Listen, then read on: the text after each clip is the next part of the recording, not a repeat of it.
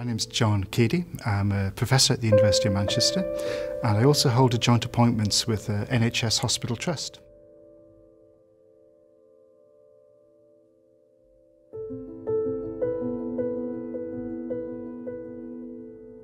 I've worked in Manchester since 2006, and I'm a mental health nurse by background.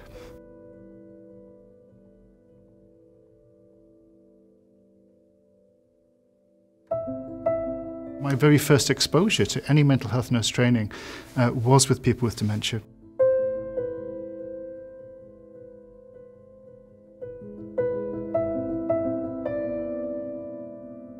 I trained in the asylums back in the early 1980s. It was something that we weren't supposed to enjoy. It was an atmosphere of the institution. People were trying to communicate through that haze of really institutional misery. I just was really fascinated by the environments that we, as caring people, had created for those people with probably the least voice I've ever seen.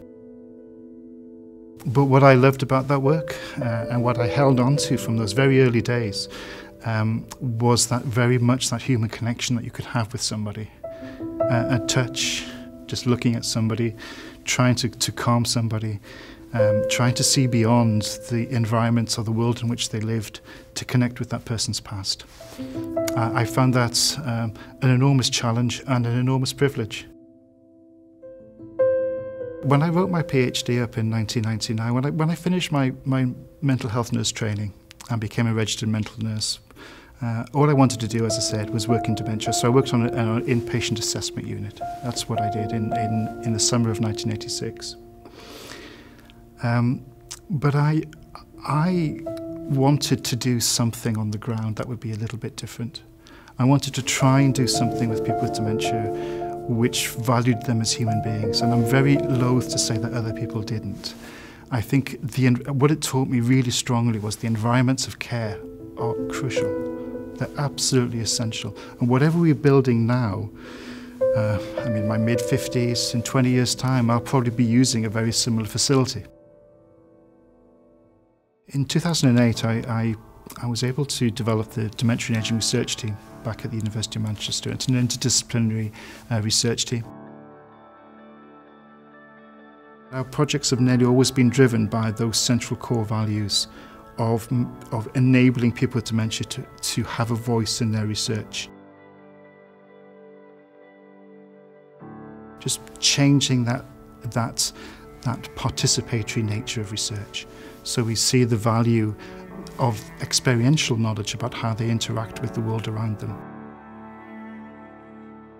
It's always been a trade-off partnership between the knowledge that we have as clinicians, the knowledge that research is also driven by evidence, but trying to make sure that the evidence is supported through that personal experience of those who live with dementia.